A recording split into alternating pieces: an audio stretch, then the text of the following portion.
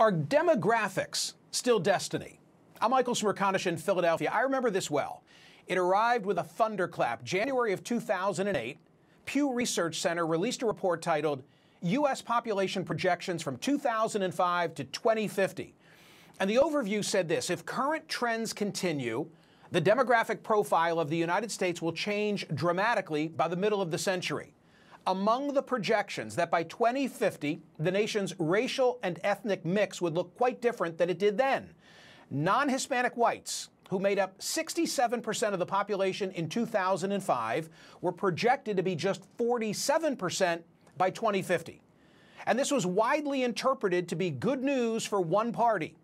Demographics are the Democrats' best friend, or so thought many.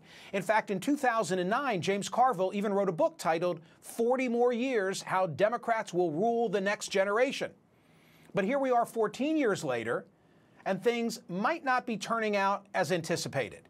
In fact, Josh Krushower from Axios is calling the new Great Realignment arguably the biggest political story of our time.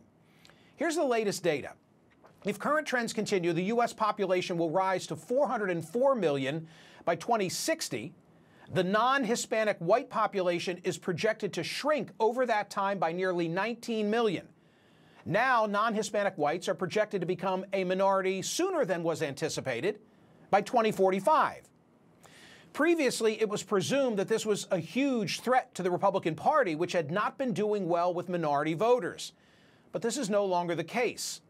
Data from a recent Times Siena poll shows that although gaining support from college-educated white voters, the Democratic Party is losing support from minorities, specifically Hispanics, as well as the working class. As CNN's Harry Enton recently pointed out, Republicans are currently polling 10 points better with people of color than their previous best year, 2004. And Harry explains it this way: part of why that's occurring is the changing demographic makeup of voters of color. They're a lot more Hispanic than they used to be. At the same time, they're a lot less black. Hispanic voters don't support Democrats as much as black voters. But that's not all that's going on. Democratic support from Asian American, black, and Hispanic voters is much lower than it has usually been.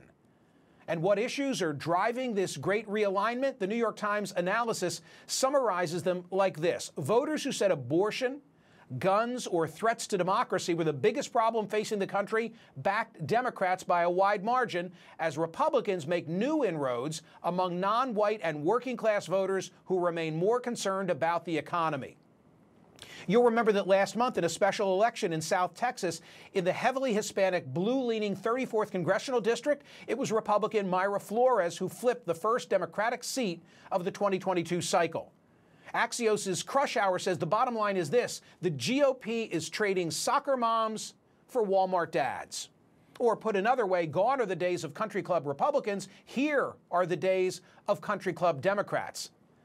This whole discussion immediately brings to my mind Thomas Frank, the New York Times bestselling author who's been analyzing political trends for decades. He's written multiple books on the subject, including his latest, The People Know: A Brief History of Anti-Populism.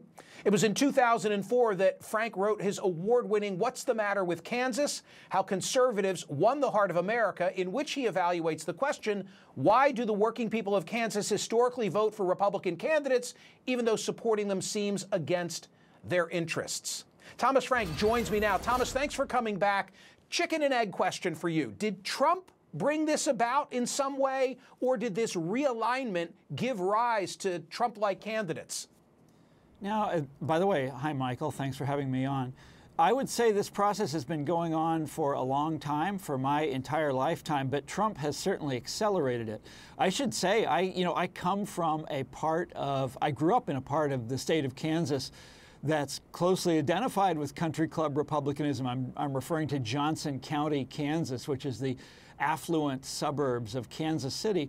And when I was a kid, I thought this was the most Republican place in the world, and it was at the time. And it just flipped for Joe Biden in 2020. Kind of an amazing story, but that's happening in affluent suburbs all over America.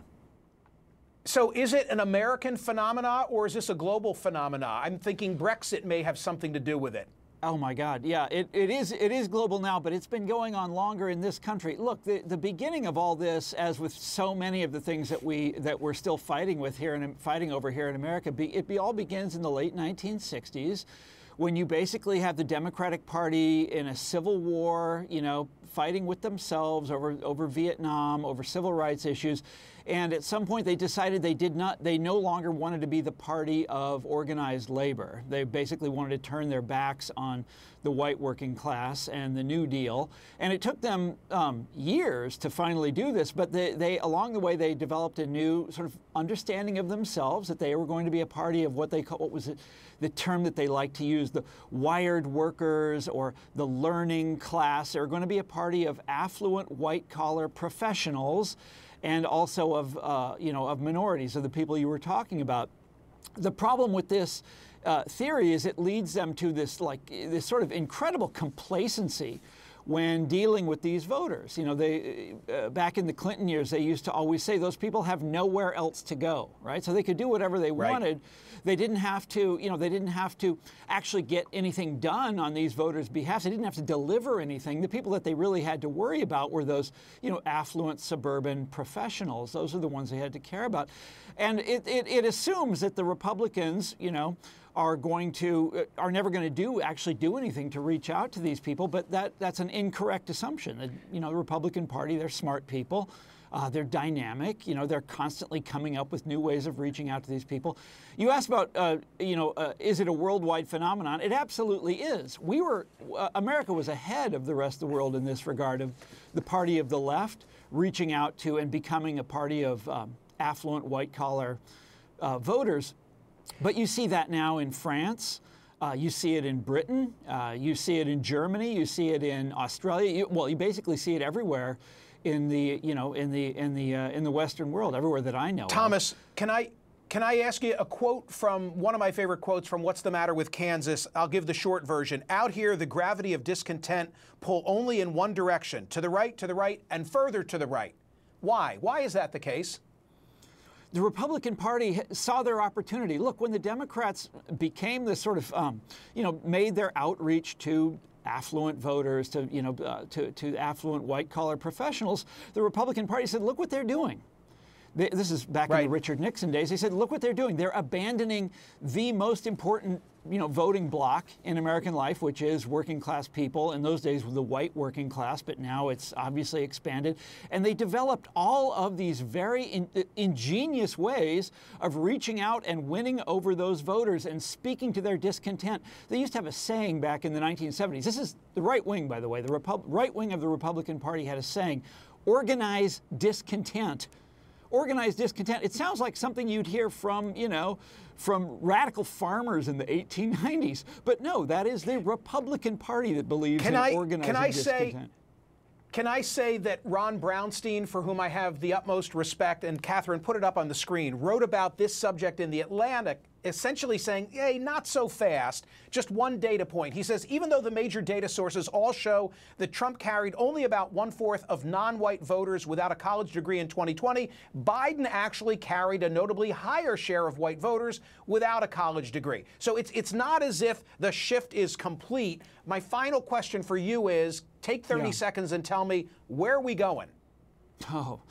So look, Biden was, in a lot of ways, Biden was a hopeful sign. Biden, middle-class Joe, comes from Scranton, has those roots. But I'm afraid that, and people were willing to listen to Biden, and in some ways he did, slightly reverse this, put this phenomenon into reverse. But I'm afraid that he hasn't really delivered on a lot of the things that we expected him to. And I was very hopeful. I was hopeful about Biden. I was even more hopeful about Barack Obama back in 2008. But, when these guys keep dropping the ball, it allows Republicans to do it again, to organize discontent one more time. They're very, very, very good at it. I don't think Thomas, thank you so much for being here. It doesn't end well, is what I hear you saying. Yeah. Thank you for that. I appreciate your time.